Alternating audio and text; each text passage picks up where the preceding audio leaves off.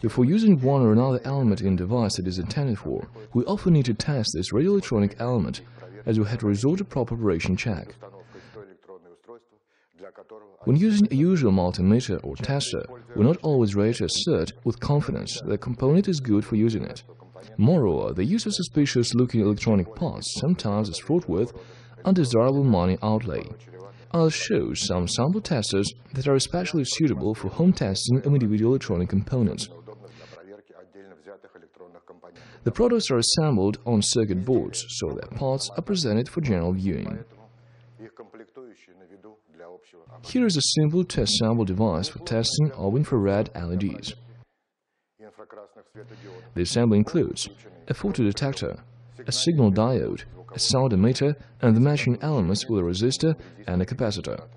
Operability of infrared LED is confirmed by the LED and audio signaling.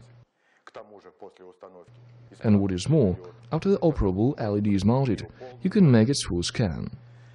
In order to check the serviceability of any neon light, you can use this simple device. Two matching transformers taken out of any transistor receiver could do this job.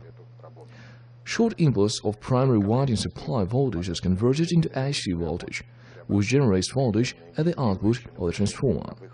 This will show itself in flashes of the tube bulb.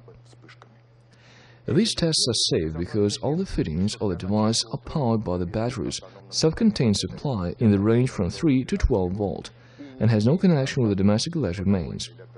This fact is of no small importance for testing neon tubes. These devices can be packaged in an individual case and can be used according to its intended purpose of destination, if it is necessary.